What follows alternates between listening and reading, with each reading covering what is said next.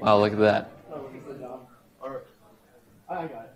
Hey everyone, we're gonna be starting up in like 30 seconds to a minute. So even if you don't have your food, you can just like grab it real quick and then sit down. And we're gonna start like very shortly. Great. Thank you. This button is the pointer, arrow, forward and backwards. Great. And you guys can sit in the front too. Dr. Thomas isn't shy, so I'm sure he loves to have people come up front.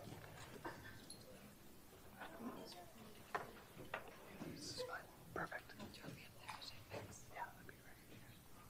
I'm gonna do a short intro. Great. Okay. Yep. Awesome. So again, welcome everyone. Thank you so much for coming out to our event today. We have here with us Dr. Thomas, who graduated from Wayne State University School of Medicine in 2013. Did his residency with Oakland, that's now Beaumont, with the name change and stuff. But yeah, so now he's going to be here talking about direct primary care, what it is, how we got involved with it, and to answer all your questions after too. So if you guys give a round of applause for Dr. Thomas.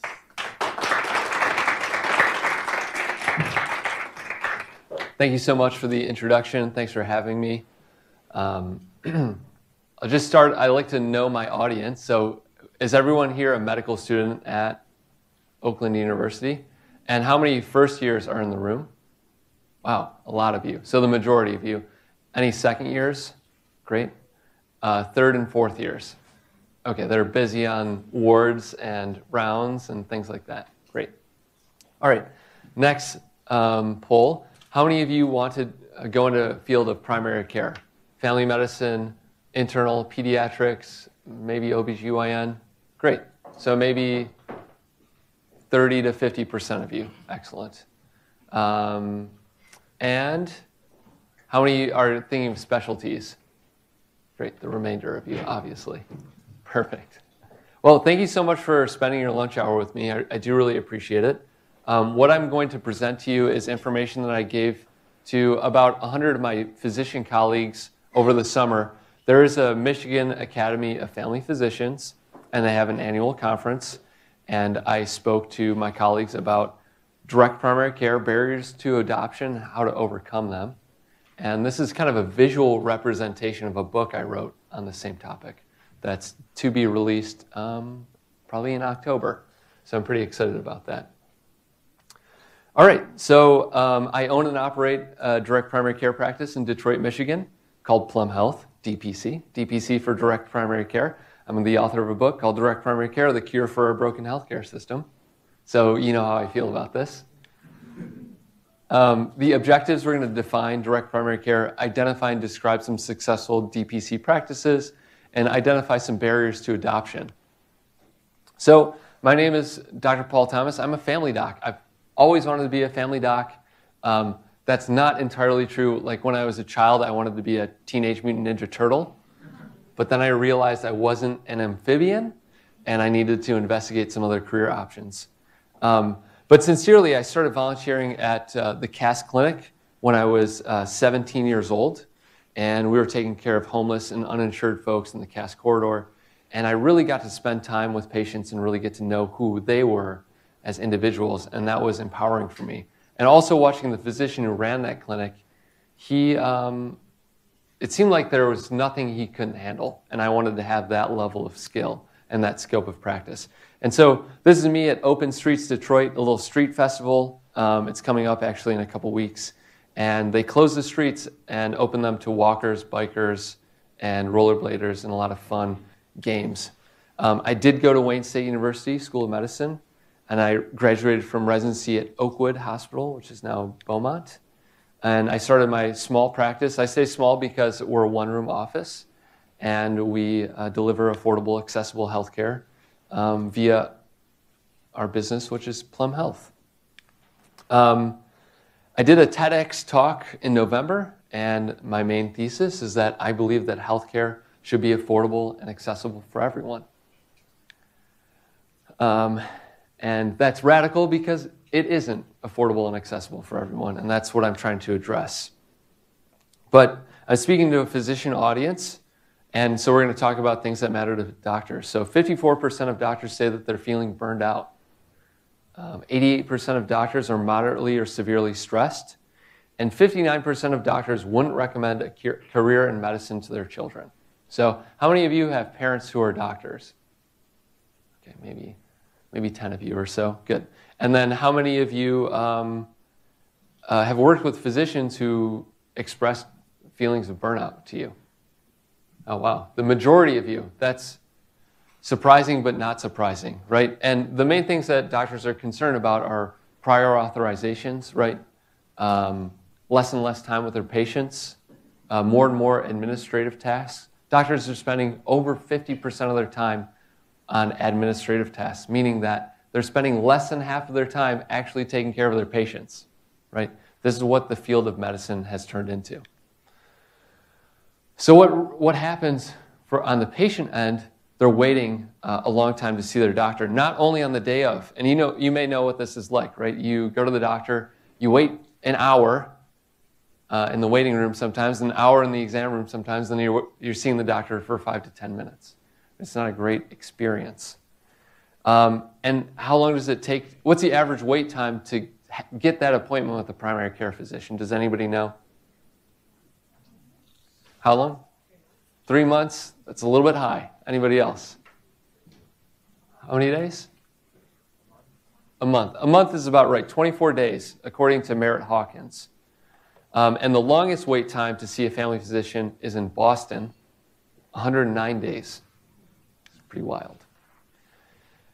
And so, what's this like for physicians, right? If you are billing insurance in the fee-for-service system, everybody know what I'm talking about, fee-for-service system, you typically have a panel of how many patients? How many patients does a typical family doctor have in their panel? 500. What's that? 2,000 plus. Yeah, 2,400 is the typical panel. And if you want to know how many patients you'd see each day, you'd take 1% of that. So that's 24 patients a day. And if you're good at math, that works out about 20 minutes per patient in that 8-hour or 9-hour block of time. 9 hours if you take an hour lunch, right? But you know doctors, they're working through lunch. They don't take lunch. They don't take care of themselves.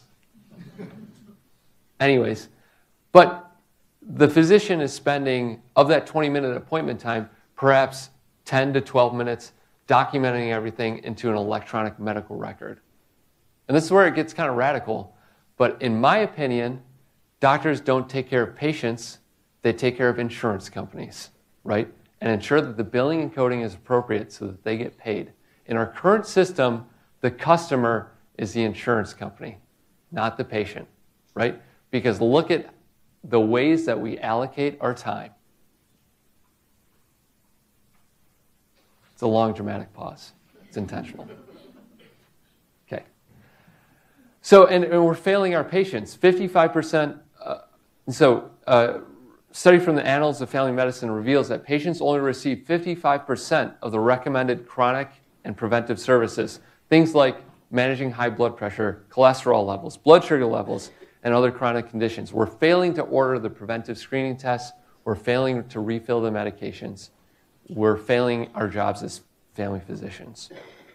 And so this is not the fault of the individual doctor. So I'm going to say that again. This is not the fault of the individual doctor. These are excellent physicians practicing in a bad system. You know doctors, they're your parents, they're your neighbors, they're your personal physician. They actually do care about you and about their patients. They're just stuck in a crappy system. And we talk a lot about physician burnout, right? Who's heard of this term? I strongly dislike this term because it implies that it's the fault of the individual physician. What's wrong with you? You're burning out, right? It's like a light bulb that needs to be changed out. But I really think we should frame this in terms of a system failure, like a power grid that shuts down, or like a brownout where none of the lights work really well because the system's overloaded. Okay. To summarize what I've just said, being a family doctor or a primary care physician can be like trying to catch sand, where each grain of sand is a patient concern. It might be your dad's chest pain or your niece's sore throat. or your sister's pap test or your brother's hand x-ray, right? There's only so many concerns that we can address before these problems start slipping through our fingers. And that's because the volume is so high. Further, I believe that we're slowly losing what it means to be a primary care physician, right? We're losing the soul of medicine, right? Doctors have fallen in terms of their stature in the community because we're seen as people who churn through patients, not really looking people in the eye anymore, not really taking the time to develop that personal relationship. All right, so we're going to define direct primary care. Direct primary care connects patients and their doctors by using a membership model for healthcare. It sounds really simple because it is. Direct primary care succeeds where the fee-for-service system fails because it removes third-party payers from the relationship. I'll define third-party payers. They are insurance companies like, yeah, the Bucas of the world, Blue Cross, United, Cigna, Aetna, Buca, I don't know. And also the government payers like Medicaid and Medicare. Great. So this reduces the physician's workload because now I can devote virtually all of my time to taking care of my patients and speaking, doing events like this, and then also getting rid of those onerous documentation requirements. When I write a note for my patients, it's literally a note about my patients. There's no check boxes. There's no insurance form. It just says, Steve came in with X, Y, and Z. We did this physical exam. We found these vital signs. We're treating him for this diagnosis with these medications. Right? It really simplifies the amount of time that I spend taking notes. According to recent data from Hint Health, about 250,000 people across the United States are engaging with direct primary care practices. And when I started my practice about 2 years ago, there are about 400 doctors doing this model across the country. Now there's about 800 to 1,000. Okay? States with the highest per capita DPC adoption include Colorado, Maine, Kansas, Washington, New Mexico, Idaho, and Texas. Michigan's what you would call a laggard. So I was the second to do it in the state of Michigan. Now there's about 10 physicians and about 6 practices. So routine medical care for a monthly fee. Direct primary care is different than something like, let's say, concierge medicine, right? Who here has heard of concierge medicine? Great. Can somebody explain it? Give me a Cliff Notes version of it. One of your hands went up back here. Somebody, concierge medicine? It's kind of like, essentially, the more you pay, the better service you get, in sense. Sure. People pay over and above their insurance premiums to have access to a physician 24/7 who can take care of them. Typical cost is about $2,000 to $4,000 per year. And they still bill your insurance for the appointments. They also still call medications in the pharmacy and still bill your labs to the insurance. So the prices are essentially still inflated, right? But you're paying that extra money for access, and it is really popular among the top, let's say, 3 to 10% of income earners. So you have to be quite wealthy to afford this sort of plan for your family, right? But the direct primary care model, membership ranges from $10 per month to $100 per month. So you're looking at maybe $120 per year to $1,200 per year. They usually have tiered pricing based on age, and the average adult membership is $82 a month, and the median adult membership is $65 a month. So it kind of falls in here. Well, what I tell folks is if you can afford a cell phone, you can afford direct primary care. If you can afford a cable bill, like cable TV, then you can afford direct primary care for your family. It's super affordable. Some details. We charge a periodic fee. We do not bill on a fee-for-service basis. So unlike concierge docs, they still collect the fee and bill insurance. We don't bill insurance at all. We completely take it out of the equation. And we don't charge typically a per-visit fee. So If you're paying the monthly membership, you don't also have to pay when you come in for an appointment. Appointments are included. So you really want to think value over volume, right? In the fee-for-service system, it's the churn and burn. You want to see as many patients as you can because you're incentivized to see as many patients as you can. The more patients you see, the more you bill insurance, the more money you make, right? That's the typical equation in medicine as it stands today. In our model, we bill on a monthly basis, and I'm incentivized to keep people healthy, right? I want them to engage with the service, text me, email me, etc., but they don't necessarily have to come in as many times as I can get them in the door. So what does this look like? In our model, patients contract directly with me, and then we provide additional services like wholesale medications, at-cost labs, low-price imaging services, and remote specialist consults. On a more human level, DPC doctors offer assurance that someone's available for you as a patient. And sometimes I tell folks that we're assurance, not insurance, right? If you need to text somebody in your time of need, or if you need to see somebody in a time of need, you can call your primary care doctor, right? In our current system, what happens? You have a primary care physician in the fee-for-service world, but if you get sick and you need something right away, you can't get in, so then you go to an urgent care. Am I right? And so what I sometimes say is that the urgent care is a symptom of our failed primary care healthcare system. Because if your primary care doctor could actually take care of you, there would be no value in the marketplace for an urgent care. Okay. So this is the typical compensation model for physicians. The patient pays $1 to the insurance company, and they take 40% of that dollar because they're an insurance company. And then the hospital or clinic gets 60 cents. And then because you have to have billers, coders, front desk folks, medical assistants, nurses, your overhead is typically 50% or more. Okay? So the doctor is left with 30 cents. In a more concrete fashion, let's say you go in for pneumonia and you're billed a 99214, which is about $130.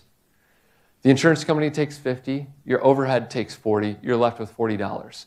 So as a physician, you're incentivized to see more and more patients so you can get more and more $40 deposits in your bank account, let's say.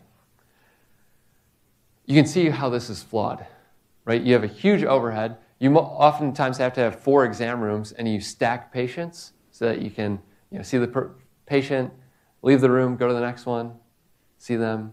The medical assistant, of course, goes ahead, takes a history. Are you smoking? No? Okay, great. What are you here for today? Let me get your vital signs. That's what the medical assistant does. The physician just goes in and reviews that information, makes a diagnosis, and leaves. Right? Then the patient has to go to the pharmacy, then go to the lab area, and if they need nutrition counseling, they go to the nutritionist. Right? You're kind of like you're doing segmentation on what the patient needs. In our model, we throw all that nonsense in the middle out of the window, and we provide our patients with direct access to the physician, right? And it really just streamlines billing, right? So I don't have to spend time billing and coding, and then it all allows me to spend all that time that I would be doing that with my patient and take care of them. So we took a Hippocratic oath. Who here took the Hippocratic oath on the way in?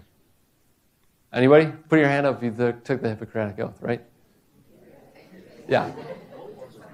Primum non nocere, right? First, do no harm. Okay? And I think we should extend that as physicians to first, do no financial harm. Okay? Do you know the #1 reason for bankruptcy in the United States of America? Yeah, medical billing, right? And John Oliver did a wonderful piece on this where he literally bought like millions of dollars worth of medical debt and forgave it, right? It's incredible. The New York Times has been talking about putting value on the doctor-patient relationship. There's a recent article that if you have the same primary care physician for a long period of time, your mortality decreases, right? So there's some evidence out there that having these sort of relationships with the primary care physician can be really valuable. The essence of the DPC movement, the direct primary care model, is that strong relationship between patient and physician. Simply put, DPC restores the doctor-patient relationship, right? Another core belief is that we offer folks same-day or next-day appointments, right? We like value over volume. We like a strong relationship with our patients. We believe that you should have access to your doctor when you need it, same day or next day. So a lot of my patients have been sending me text messages this morning, and I say, well, I could see you at 3 p.m. after I do this thing. And so I have a couple appointments now at 3:30, 3:30, and 4 that I didn't have this morning when I woke up. People just get with me, and I can guide them to the lowest cost service, which is me, right? If somebody really does need to go to the emergency department, they will go. So I'll tell you a story. This Saturday, it was the Wayne State University 150-year gala. We were celebrating a 150-year anniversary, and I was invited to speak about the history of Wayne State. And I got a phone call at 11 p.m. from one of my customers. He's a restaurant owner, and one of his staff cut their finger off. The tip of the finger was bleeding profusely. And he said, do I have to go to the ER with my employee? And I said, send me a photo. So he did. And it wasn't that bad. They sheared off the top of their fingernail. So it was 11 p.m. I asked my wife if it would be okay if we saw them in our office. She said yes. She was pretty excited about it. So she's a veterinarian. So we went in, we saw my patient. We used aluminum hydroxide on a sterile Q-tip, also known as Drysol, and applied pressure to the wound until it stopped bleeding. Right? That could have been $2,000, $3,000 in the emergency department, or $150, $200 at the urgent care, or included with a membership in our practice. Right? And I'm truly happy to do this for my patients because it makes a really big difference for them personally and financially in terms of peace of mind. So what I'm showing you here is the patient, the doctor, and all of the middlemen. Right? Has anybody heard of a PBM? Okay. Pharmacy benefit manager. Yeah, pharmacy benefits manager. And it's like a euphemism. What kind of benefits are you getting with this pharmacy benefit manager? This would be the person between you and your medication. So those folks up there in the upper left. So what they do, let's say you want to fill your lisinopril. And you go to the pharmacist and you pull out your Blue Cross Blue Shield card. And they say, oh, that will be $10. That's your copay for this medication. Right? So the pharmacy benefit manager makes sure that the insurance company gets that $10. The cost of that medication, if you went to CVS, is actually $4, right? But if you pull out your insurance card and ask for the medication, the pharmacist has a gag order. They can't tell you how much the medication actually costs. So you're going to pay the insurance price. So the insurance company just made that extra, that PBM made that extra $6, so he keeps that, or she keeps that extra $6. That's your pharmacy benefits manager. That's what they do.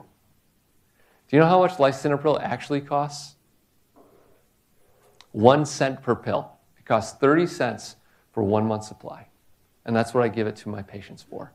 So imaging center. So if you go to, let's say you go to the hospital and you need a CT scan. How much does a CT scan cost? CT scan of the brain. Let's do that one. $2,000. Great. Any other takers? $2,000 about right. Although it's arbitrary, there is no right answer. The hospital can make up whatever they want to bill you. Right? The actual cost of that CT scan of the brain without contrast is $300. With contrast, it's $600. Right? That's the actual cost. But you're getting in insurance, the hospital marks it up so that the insurance company can discount it and give you a deal. Who does this really hurt? Not the people with insurance, but the people without insurance, the uninsured folks, because the hospital still marks it up, but they don't get the discount, right? So that's why people go bankrupt who are uninsured. Because they go to the hospital, they get treated for stuff, it's $10,000 later, and they had 2 nights in the hospital, a couple imaging studies, some blood work, and a bag of IV, and they look at their thing, and they say, I got billed $60 for 1 tablet of ibuprofen. What's going on here? It's a hospital markup. Who's heard those stories? Right? Friends, family members, relatives. Okay, so in our model, we remove all of this nonsense, right? We remove all of these folks, all these middlemen between our patients and the doc, who's me. And we coordinate this care for them. So somebody posted on Facebook a photo with this information, and they said, thank God for health insurance, right? Because they were billed, let's say, I couldn't include it because it had patient information, and the academy didn't want that. So if you don't see this, it said insurance price, and then they paid a grand total of $200 for all of these labs on the left-hand column. So I did like a little at-cost price. This is what these tests actually cost, and it was $100. So they paid double on what the medications actually, or the lab work actually cost, because it was billed through their insurance. So this is kind of like a nice summary slide. Medical professionals doing direct primary care, I think that's a little bit high, 1,500. But typical docs have 2,400 patients. Direct primary care, they have about 500 to 1,000. Cost per visit, free with a monthly membership. Visit length, I do spend an hour with my patients initially, and follow-ups are typically 30 minutes, unless they have a lot going on, then we can take an hour, sometimes an hour and a half. Salary is, typical salary for a doc is around $200K. In our model, it's based on how many members and at what rate they're paying. And can you use insurance? No, not in our model. We do wholesale pricing for blood work and prescriptions. So I just wanted to run through a couple other direct primary care docs. Chad Savage is in Brighton with Dr. Cook, and they are called Your Choice Direct Care. He's an internist, so it can be done if you're not family medicine. Dr. Amat is in West Michigan, and she's also a family physician. Dr. Hellman started in this Rochester area. He was practicing for 2 years out in Oregon. Now he's back. He started a DPC. My friend Dr. Schumacher is in Indiana. He was practicing for 10 years, and then he flipped over to a DPC model. He got burnt out, and he wanted to try this out. He's been doing really well. One of my mentors, Clint Flanagan, he's in Denver. He has more of a corporate model where they contract with individual doctors to expand their network. And then, there's literally hundreds of my colleagues who are doing this and being really successful. So some of the barriers to adopting this, people are scared about income. How much money am I going to be able to make doing this? Scared to give up certain benefits like guaranteed income, retirement accounts. Spouses can be concerned. So I ran through some sample costs, like what does it cost to run this? So if you roll out, like, let's say, I don't know, what's the big EMR these days? Epic. How much does it cost to put Epic into your clinic? $500,000, $500,000. Great. Anybody else here otherwise? Who'd you hear that from? One of the clinics.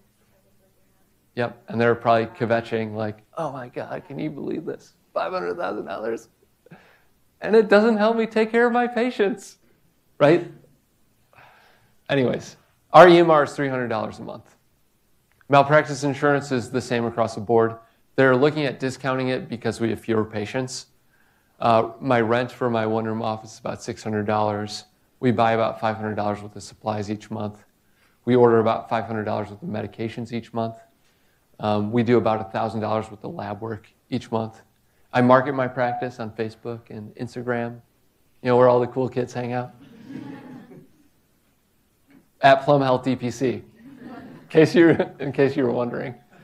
I travel to conferences. I speak at different events, so I budget for that. My cell phone. So I don't have like an office phone.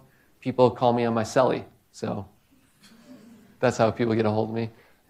Health insurance. Personally, I pay for my health insurance, which is ironic. And then we donate to certain charities. So this was like a budget when we were first starting out. And this, if you're not a business person, don't worry, I'm not either. Business is just relationships, so you don't need an MBA to do this. You do not need an MBA to do this. But seriously, you're just doing a break-even analysis where your membership price is $50, costs $10 to take care of that person per month, and you can kind of see a break-even point. And then this is like with a higher expense. Say we added in rent for $2,000 and we hired a medical assistant for $3,000 a month. Your total monthly goes up to $9,500. And so like, what does a break-even analysis look like? How many patients do I need to have to break even, to generate these sales, to break even on our costs, and then make income afterwards, right? So personally, I would cap at like 500 members because I would be able to meet my income goal. And by the way, at 500 members, how many patients am I seeing a day? 5 patients a day, my man, right? And then I can start to love practicing medicine again, right? I talk about numbers because it's important, but at the end of the day, I didn't do this to make a ton of money. I took a huge risk. I gave up 2 years of a full income. I did it because I believe that healthcare should be affordable and accessible for everyone.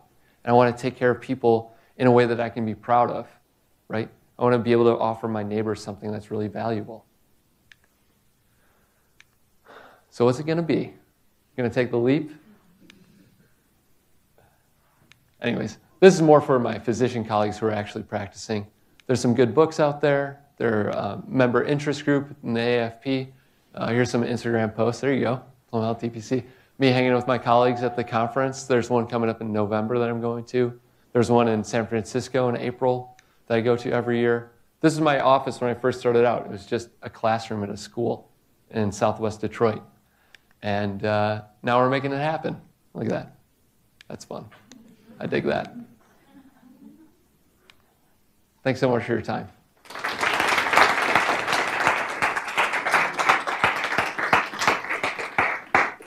Okay, we're going to open the floor to questions, right? And we'll do rapid fire. All right, over here. So how do you deal with malpractice events? Like, do you have to go through a separate third party for that, or? Yeah, it hasn't happened yet. But I think the malpractice risk should be lower in this model because I'm actually spending time with my patients and being accountable to them. And if somebody has a bad experience, they let me know. It doesn't happen often, but I had one patient tell me, it took you more than 24 hours to get back to my email. I'm sorry, man. How can I help you? Right? So I think just being super accountable for my patients. And I think our reviews show that. If you check us out on Google or whatever, you can see we're pretty highly reviewed. All right, we'll go behind you. There was a question up there. Yeah. So the direct patient care model like kind of makes sense, primary care, but like what happens if like an uninsured patient, like wouldn't you still need insurance to like be hospitalized or see a specialist? Because then your subscription wouldn't pay for that too, Yes, that's correct. And no. So I say I can take care of 80 to 90% of what you might need. I leverage this online tool called Rubicon MD. So if there's something that's slightly outside of my scope, we can write up a consult to a dermatologist, an endocrinologist, orthopedist, and we can include all the case details, the imaging, if pertinent, or the EKG, or a photo of the rash, and send that over and say, we had this injury, here's the x-ray, or we had a patient with palpitations, here's the EKG, or we had a patient with this funny rash. We think it's X, Y, and Z. What do you think? So that really allows me to expand my scope. And then if somebody needs to see a specialist, I've had uninsured patients who ask me, can we get a cash price? And so we'll call up the local orthopedist.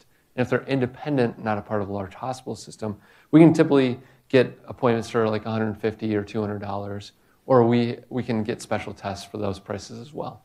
Now, for a hospitalization, truly catastrophic things, that's why you have insurance, right? And this is a little bit of a rant, but who here has an automobile? And who has auto insurance? You're mandated by the state of Michigan, right? You can't drive it without it. Who here calls Geico to put gas in their car? Who here calls Geico to change your tires or change your oil?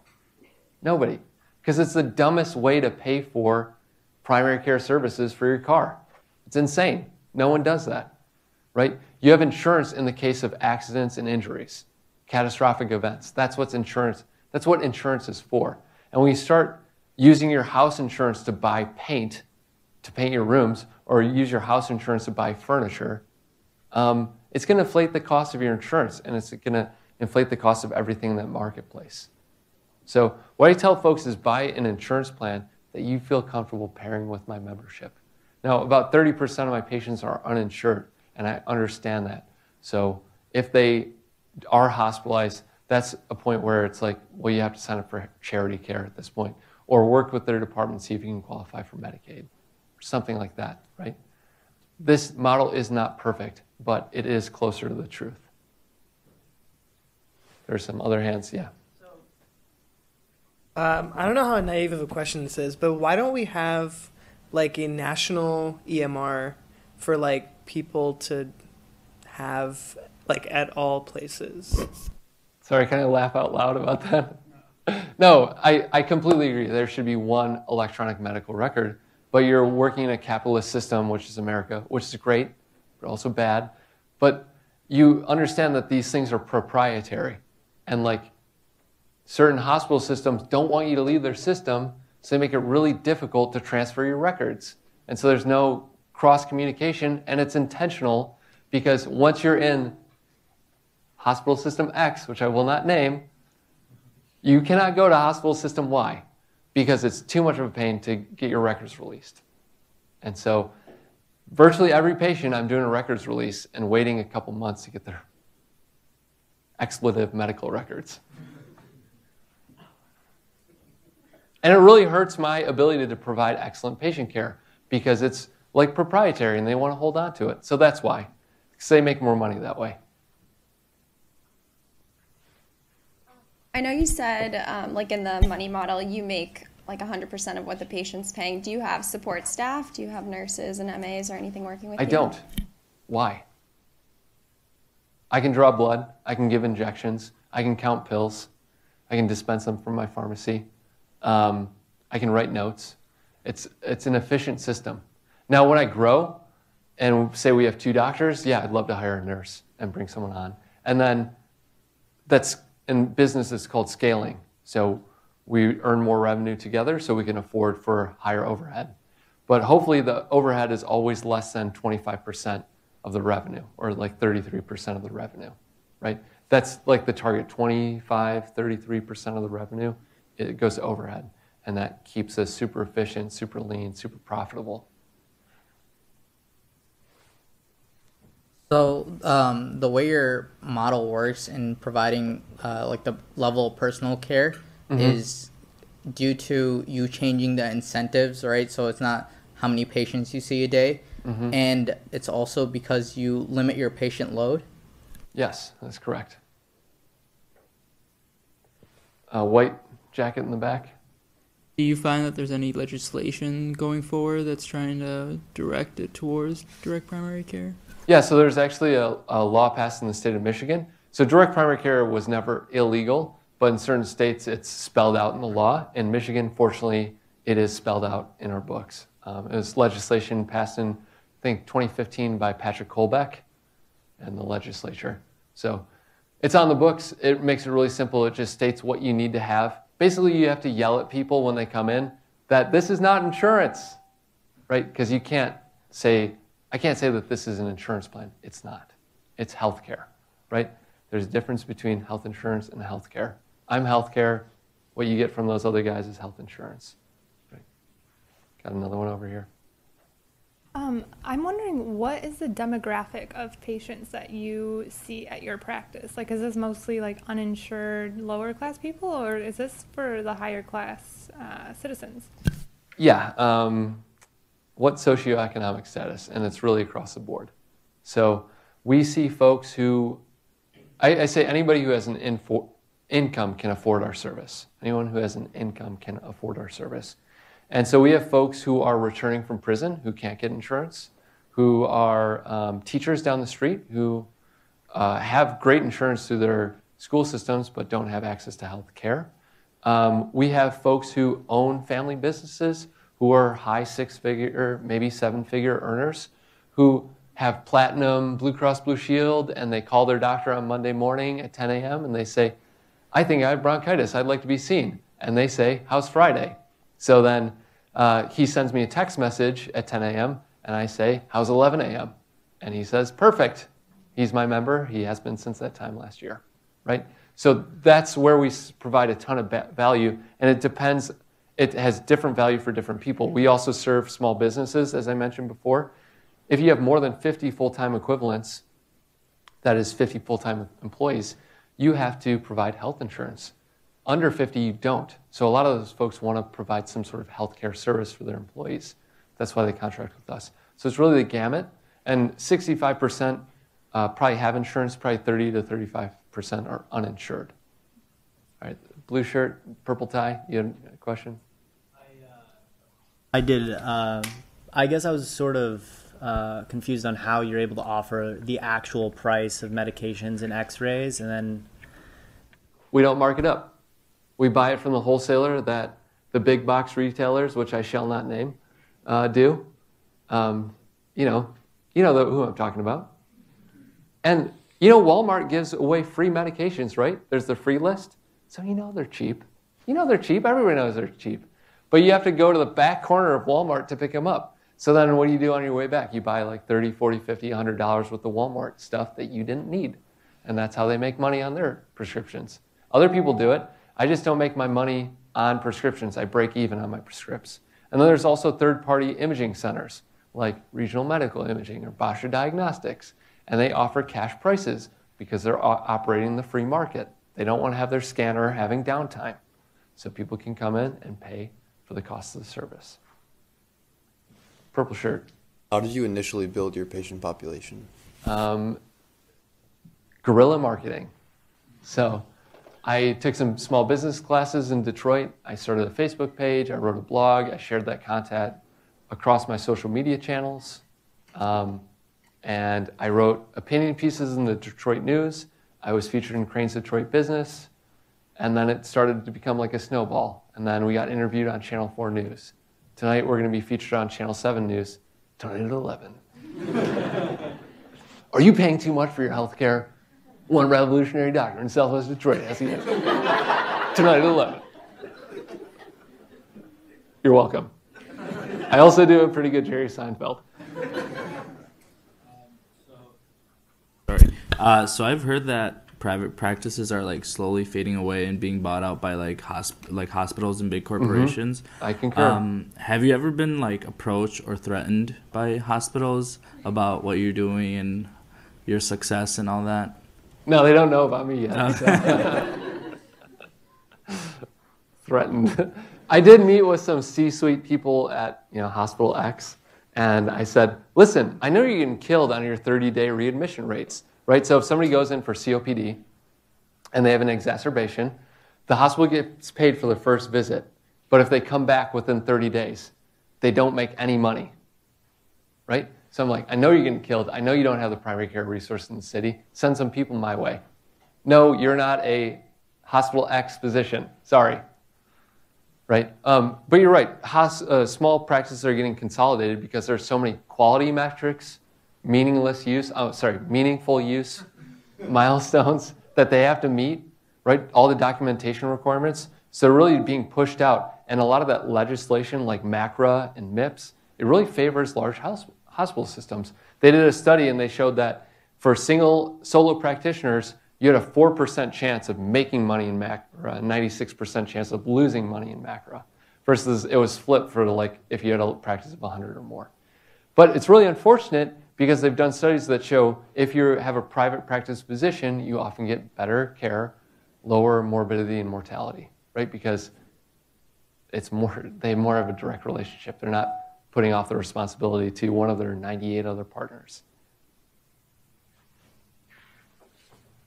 So critics of direct primary care would say, hey, you're cutting your patient panel from 2,000 to 500. Isn't this exacerbating the access problem? Is there anything that you can do to really address that beyond adding, say, ancillary staff like a PA, medical assistant, nurse, and then getting back to the impersonalization that caused this whole problem in the first place?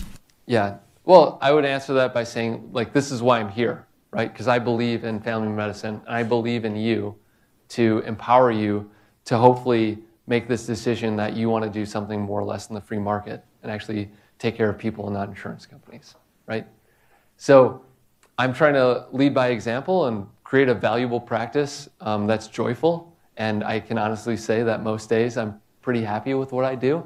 And I love working with students and speaking at events like this, because I believe that this is the future, or this is the better future, right, for medicine.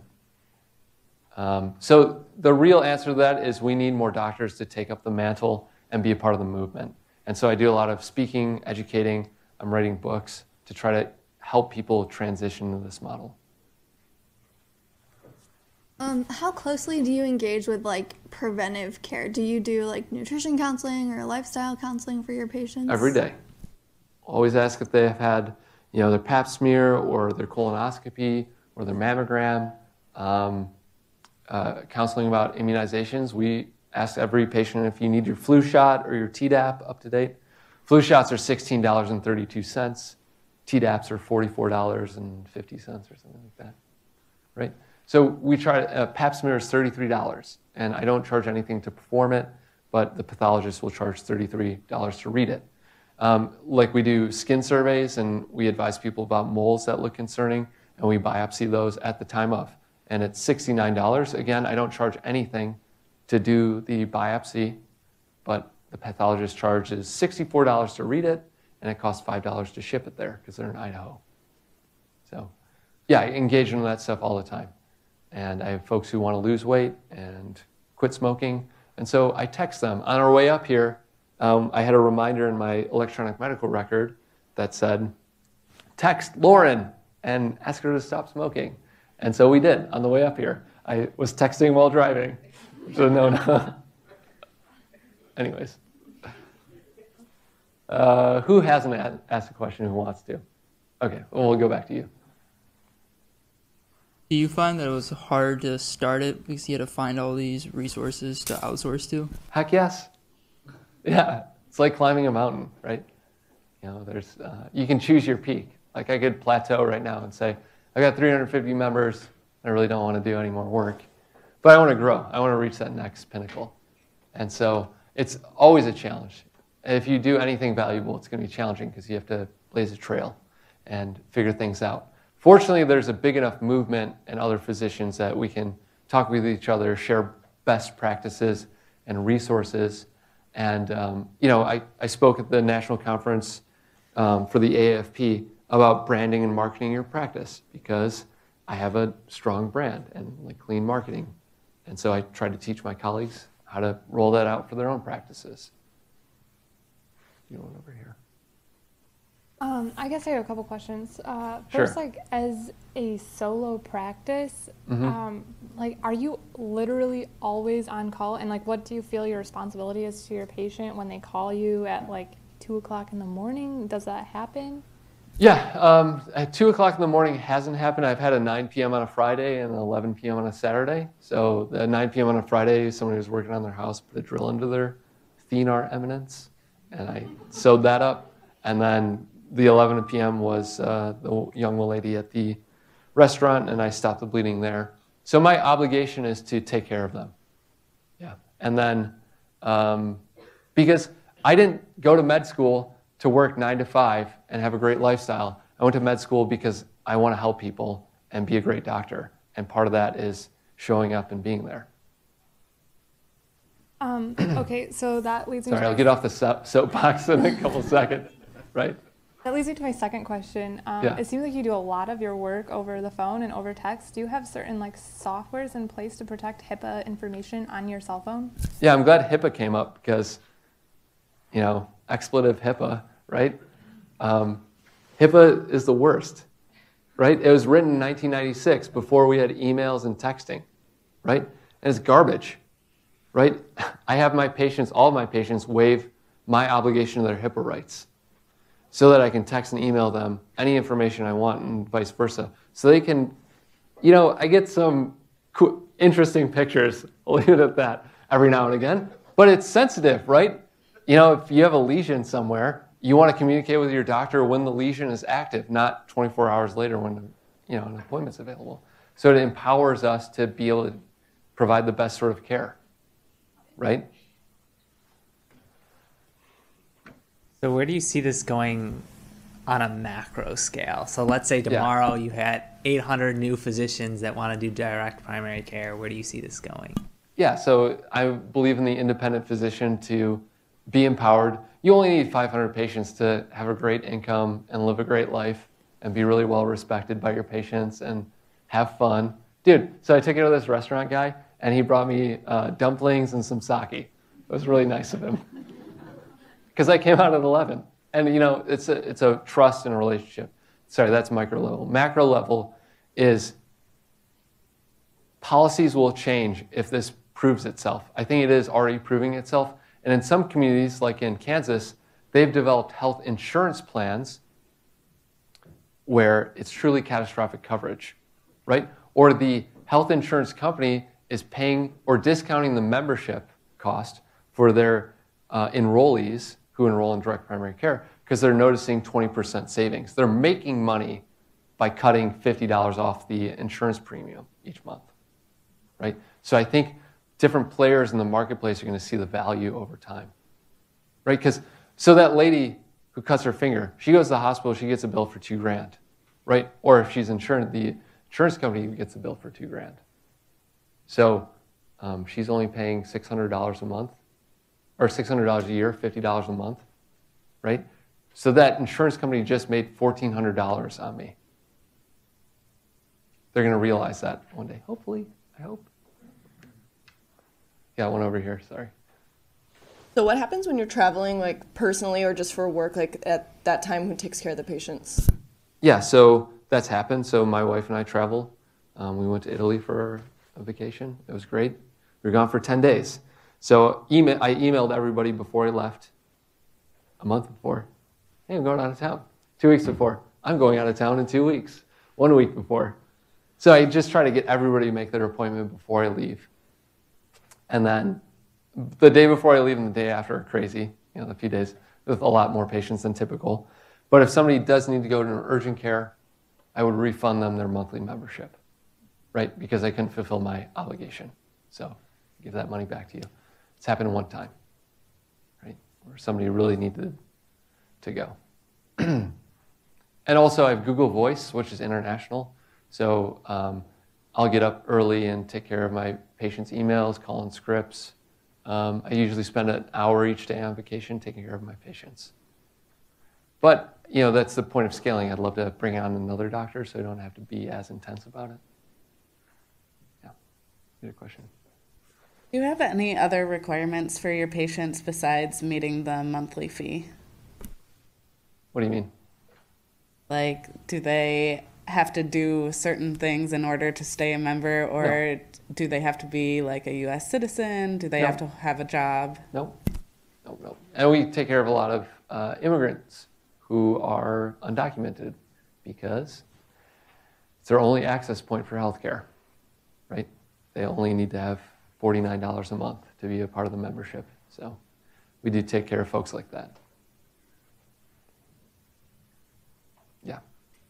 What would you say to the business averse among us who get excited by this concept but are kind of apprehensive about the accounting, billing, marketing aspects of all this? Dude, it's so easy.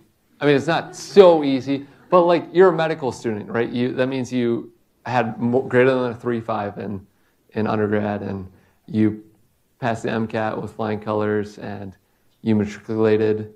You're still standing. You know, if you make it through residency, you're going to have to take umpteen more tests, and you're smart enough, you're strong enough, you're durable enough, you have the wherewithal to get this done.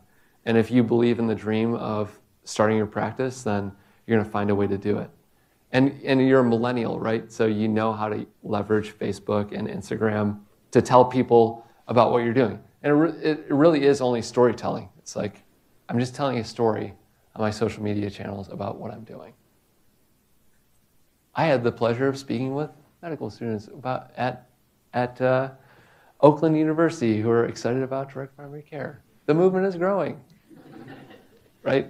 It's cheesy a little bit, but it's effective, and it's not that difficult. And you get QuickBooks, which is an accounting software, and it tracks all of your expenses that you use on your business credit or debit card or checking account.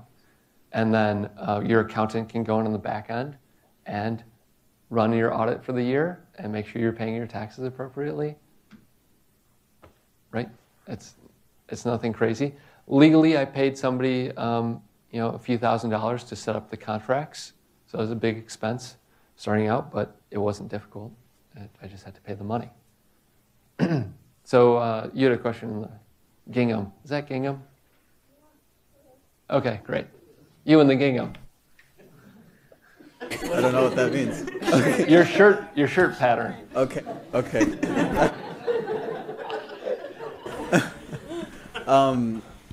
My question was, do you see any possible future of this kind of model being used in specialist offices? Yes and no. You'd have to provide a really high level of service for your folks, and you'd have to have enough recurring people who are seeing you all the time, perhaps nephrology, cardiology. You had a question. You in the blue. Oxford cloth button down. I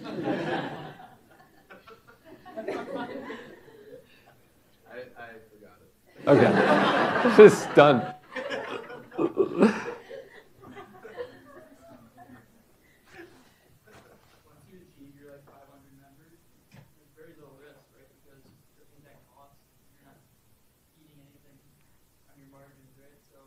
Yeah. Once you get to the 500, there's very little risk. You have everything established already. Yeah, I mean, it's always a risk in business. There could be a downturn. You don't know how people are going to react. They might say, I'm going to cut all my non-essential expenses. Someone cancels how do you deal with that? I send them a text message. I'm like, bro, what's up? You missed your appointment. Where are you? It's 10:05. No. Oh, yeah, so they cancel an appointment. It's great. I just get to, write a blog post or something in that time. But if they cancel the membership, great. They're communicating with me. The worst thing is, I bill out on the first of the month. The worst thing is somebody who sends me an email right after is like, I wanted to cancel, but I didn't. I was like, oh. So now you want a refund. That's kind of annoying. But the folks who are like, I had somebody email me today. It happens about 5 times each month. It doesn't work out, they move, they change jobs, they lose insurance, they gain insurance, something happens. Baby's born, whatever. Great. I love that you loved using our service for the 3 months or the 5 months, the year that you were with us. I'm going to miss you. If I can ever do anything for you in the future, let me know. I'll be here for you. Yeah, so if somebody tries to do that, it happens, maybe 1 or 2 people have tried to do that. Can I just come on for May and then August and then January? No, because it's really unfair to the other people. If you cancel and you want to come back, I would charge a re-enrollment fee of $100 just to make sure that you're in. I want you to be all in on the service. Because obviously, I'm all in on taking care of my patients. And I think it reflects, like I said, in our reviews that people have for our service, because we really provide a high level of service. And I tell people when they sign up, if you ever don't love the service, let me know. And we'll close out your account. Or if you ever don't need it, just let me know. Got it. Came back. So is your membership fee a flat rate for everybody, the same rate for everybody? $10 a month for kids. $49 a month if you're under 40, $69 if you're over 40, and $89 if you're over 65. I tier it like that because older people need more services, typically. And then, how did you come up with those numbers? Gut feeling. Yeah. So I visited a doctor who was doing 50, 75, 100 in Wichita. I think their economy is a little bit stronger than Southwest Detroit. If I were doing it in Oakland County, I'd charge more. If I were in Birmingham or Grosse Pointe, I'd charge more. But also, I realize, just talking about race, ethnicity, where I am in the world, I'm a white doctor practicing in Southwest Detroit. Detroit's 85% African American. And I respect and understand that. So I really wanted to create a service that could be valuable for any resident in the city of Detroit. So, and we've achieved that. So, you know, I make house calls for a gentleman who lives on the west side of Detroit who has some paralysis in his lower extremities, can't get out of bed, but this is affordable for them and their family. So we have a 91-year-old woman who's lived in Southwest Detroit her whole life. And we've made house calls for her, and it's valuable for her because she can more or less be to the doctor in a few minutes. What would you say is like a categorical breakdown of like the most common ailments that you deal with? It's the same thing as in primary care. You know, back pain, diabetes, high blood pressure, wrist pain. Madison, help me out here. Allergies, asthma. People just want to check their thyroid levels. The young healthy guy or gal who works for a company and they need their physical and routine blood work. Kind of stuff. Moms with babies. I get a couple anti-vaxxers who come in who are like, I like you because you're not going to force me to do anything I don't want to do. And of course I encourage them to get vaccines because I believe in vaccines and herd immunity and all of that. But, you know, I'm also operating in the free market, so I respect the individual's choice. So I don't force anything.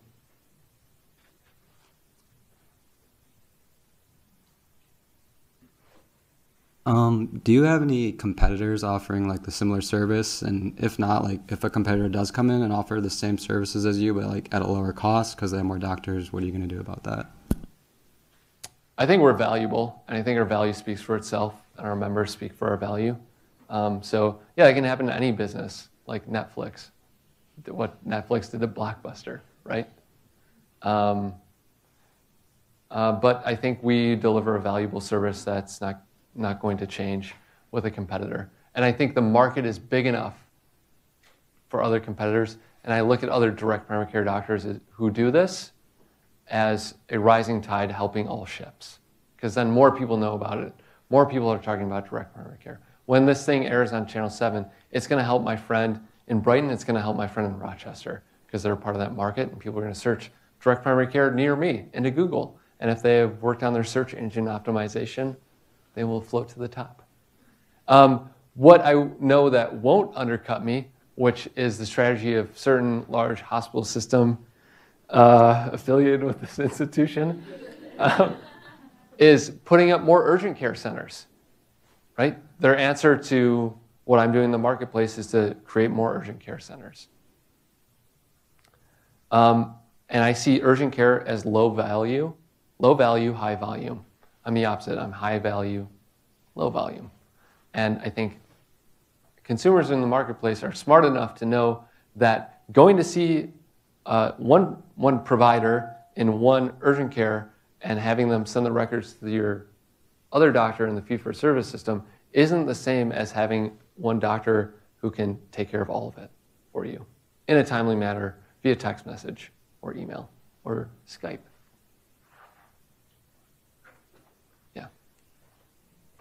I was just curious how you felt it compared if you just did a reduced cost pay for service that was just directly for you. Or did you think about that at all when you came up with this? How you were going to pursue it? Yeah, I think the recurring revenue models, Netflix of the world, what else you got? Spotify. What other recurring services are you guys using and just not blinking about? Apple Music. Amazon. What else? I think those business models are really successful for a reason. It's because $49 a month isn't that much money. I mean, it's a lot of money. It's not that much money to have a high-quality doctor on call for you 24/7. And people don't want to pay over and above their health insurance when they go to see the doctor. That's like charging a ridiculous copay, and that's what's driving people to my model.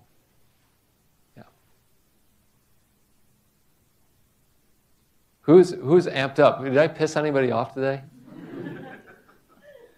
Is anybody really excited about the future now? Yeah, you got a question over here. Have you had to adjust, I guess, your own personal finances in order to accommodate? I don't know, because I don't know how much you're making, but. Sure.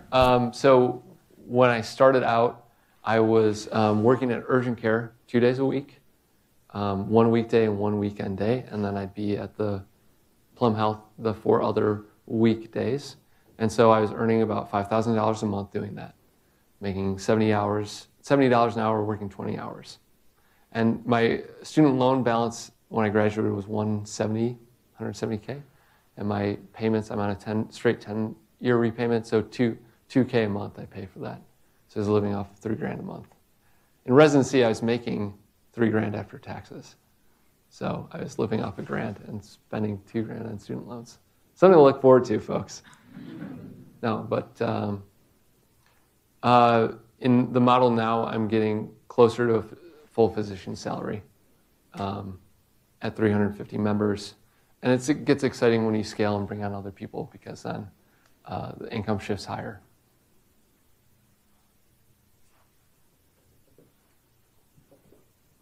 You said that your goal was 500. Are you at that? I'm at 350. Yep, 350 folks. Yep. Do you see a decrease in onboarding of new patients? Have you seen that as you've gone more? No, it's like more like a snowball. So I'm actively looking to bring somebody else on.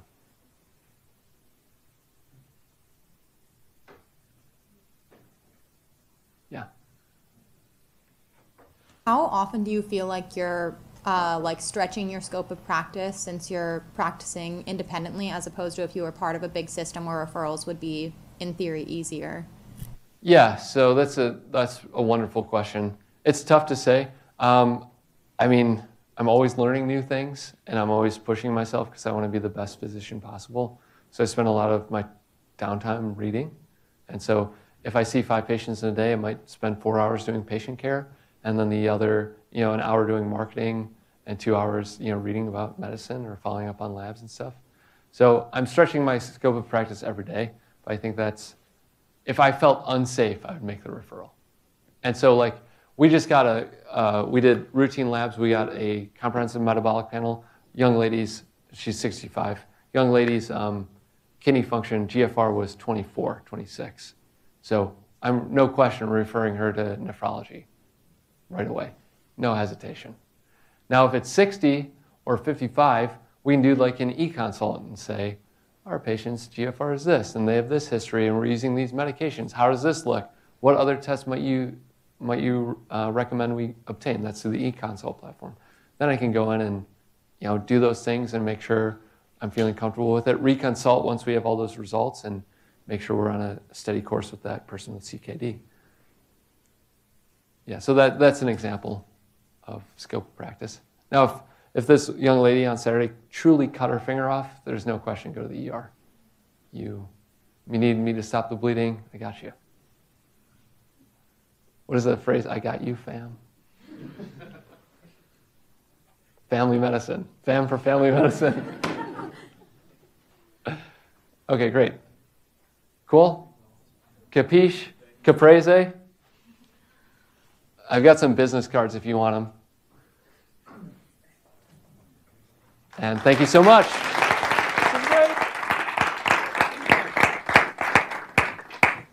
I don't know if you need these.